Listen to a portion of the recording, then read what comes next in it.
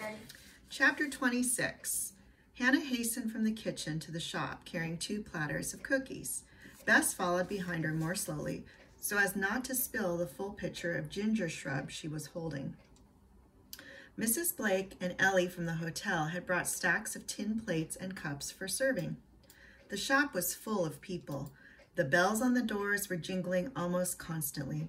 Everyone was talking, looking at the goods, nibbling and sipping the refreshments. The button box was of great interest, as was the window display, with customers crowded around both. Papa took another pitcher of ginger shrub out to the sidewalk, where a group of menfolk had gathered. Hannah noticed that he was wearing his good boots, which gleamed from the polish she had given them. Miss Walters greeted Hannah, then took Hannah's hands in hers and gave them a little squeeze. Bess and I had a very interesting walk yesterday, she said quietly. You were right, Hannah, to send her to me. Hannah looked at her and nodded, not trusting herself to speak without tears. Miss Walters smiled. I'm thinking about a visiting dress. Will you show me the poplins? The raffle was a tremendous success.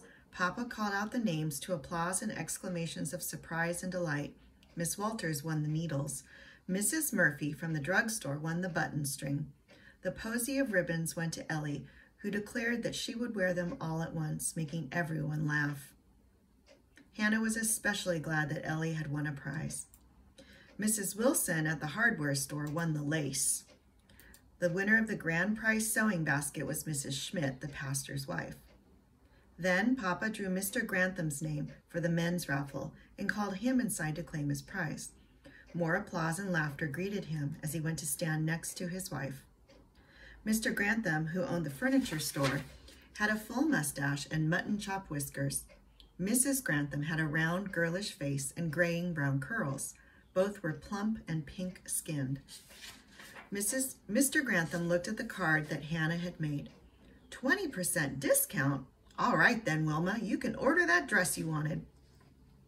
Whatever are you saying, Harold? Now that you've won the discount, I'm going to order too. The morning was not perfect. There were customers who greeted Hannah icily and spoke only to Papa. A few addressed her as they might a servant, tersely, without using her name. Still others said not a single word to her, but the overall sense of gaiety bubbling through the room helped her ignore any unpleasantness.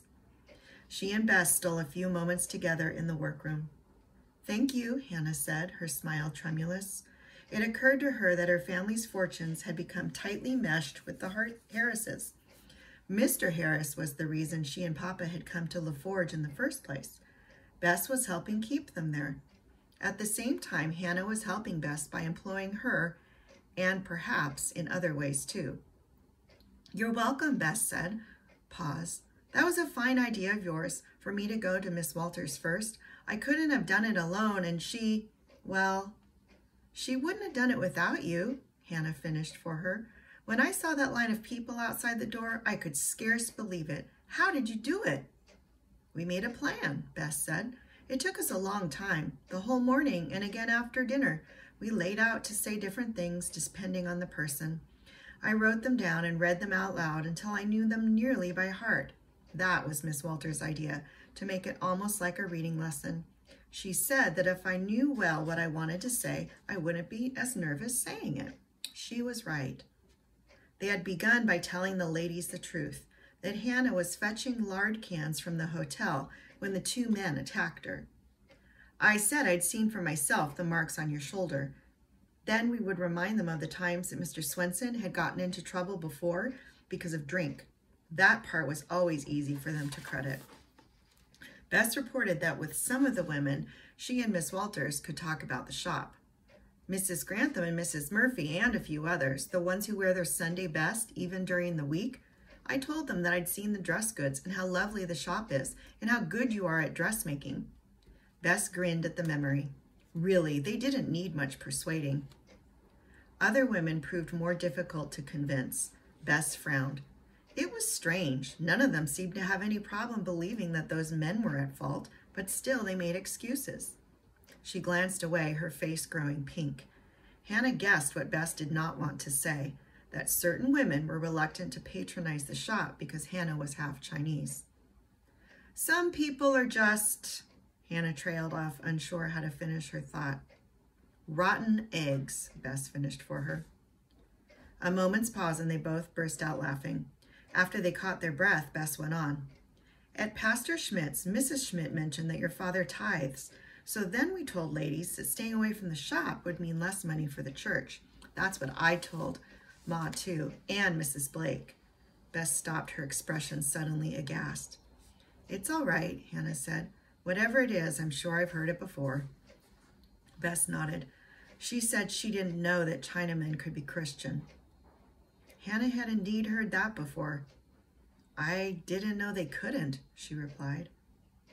A brief silence. Hannah had saved the hardest part for last.